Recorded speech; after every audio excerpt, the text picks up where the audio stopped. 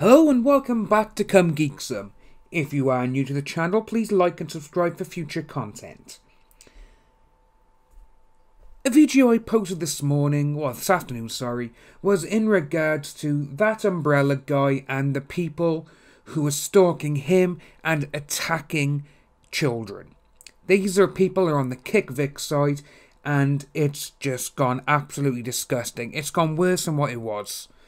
So, over the last couple of hours, I've been keeping tabs on all of this and finding out what's happening. So, what we have here now is 3 hours ago, that umbrella guy, go watch his channel, go subscribe to him.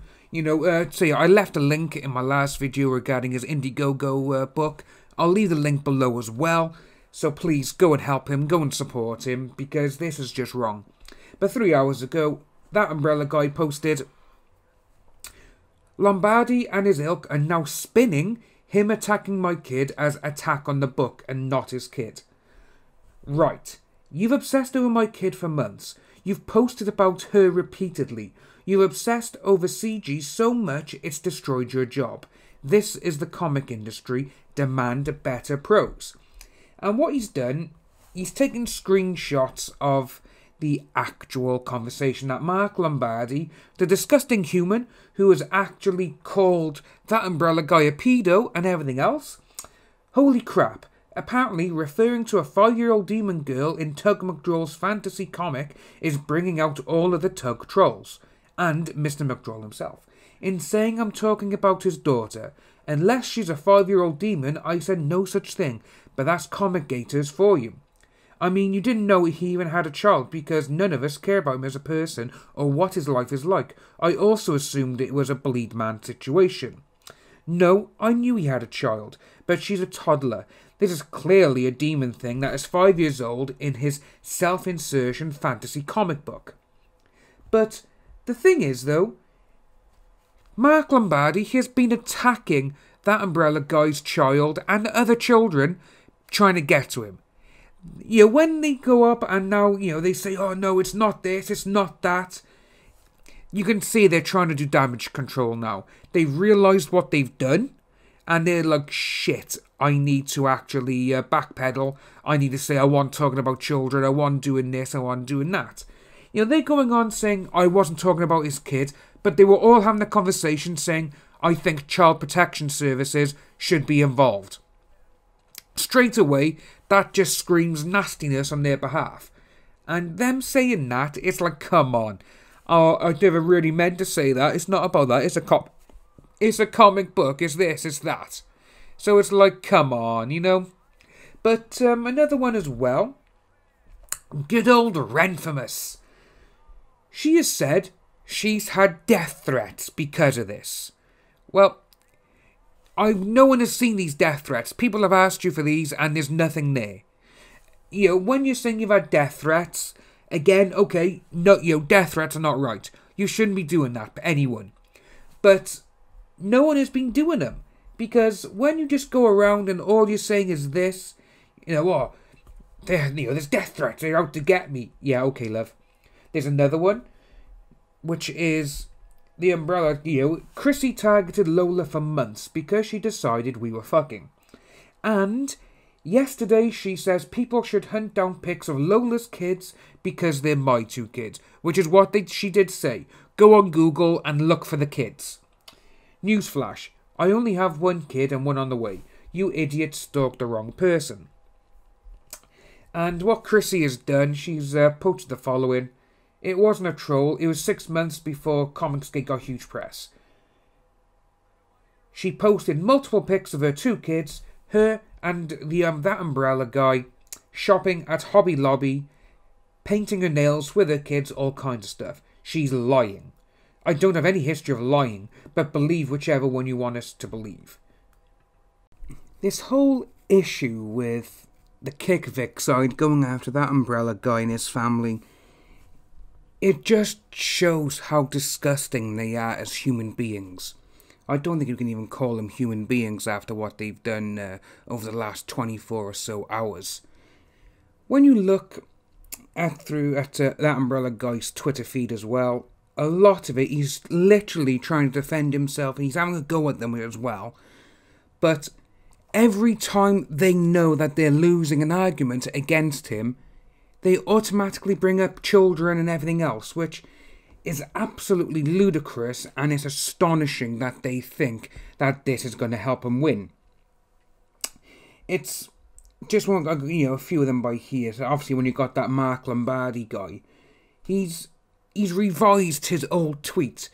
In the old tweet, he had the word pedo in and everything else, but now he's changed it, and the pedo word's been taken out, and he's corrected response. It's almost like he's gone back and thought, ooh, you know what? Maybe I shouldn't have said that. I'll say something else instead. Again, Twitter is not going to go away if you delete the tweet. It's still going to be there on the internet. People will and have taken screenshots of what you've said. It's just the way they're going after a 5-year-old child. It just that's the part that I cannot seem to understand. It's when you're going after a 5-year-old child and you're in your what? I'd probably say late 20s to early 40s, because a lot of the people on the KickVic side, well, ones who have come out, they're around that age and they think they're better and they know better than everyone else. But that umbrella guy, he has done the best thing. He's been in touch with Texas Police Department and to see how he can file reports there and get all this sorted, because the majority of these people are from Texas. So, which is really good. He has posted as well on Twitter saying he's done it. He's contacted the Texas Police Department, which is brilliant and it's the best thing he can do. But when they're aiming at children and they're going against other people's children just to try and get one up on someone, that's low, man. That is. These people want to see, want to show the world that they're right, and they're good and all this kind of stuff, and they're the righteous way of doing things. It's just showing and putting people in the bad light. Monica Rial, Jamie Marshy, and all these type of people, these are the ones who they condone, and they're like, yeah, we support them. Joe Quesada, Marvel, one-time big Marvel editor. He condones what Renfamous is doing and her people are doing. It's disgusting. And going through that umbrella guy's tweets, it all seems to be because his comic on Indiegogo is doing better than Renfamous's toilet paper comic is doing better than his.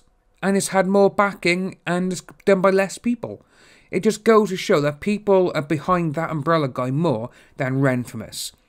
Renfamous has actually lost a bit of money on their Kickstarter, I believe. I believe they've lost a couple of, I think it's gone down by $1,000, maybe 2. I'm not too sure at the time of this video. But when these people are going on Twitter and out of their way, they're just tweeting all day long, just nonsense and absolute bull, just to rile someone up and get one up on them, it shows they haven't got a life. They haven't got any day-to-day goings-ons. They haven't got to look after one, even if they look after themselves. But by this, it doesn't seem they do, because all they do is just literally sit at their computer or sit with their phone out glued to their faces, and they're just tweeting nasty stuff out to people.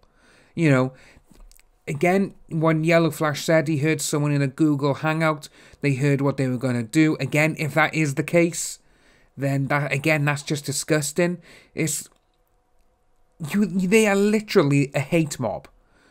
I don't know how anyone on the KickVic side who are there for the genuine reason of KickVic.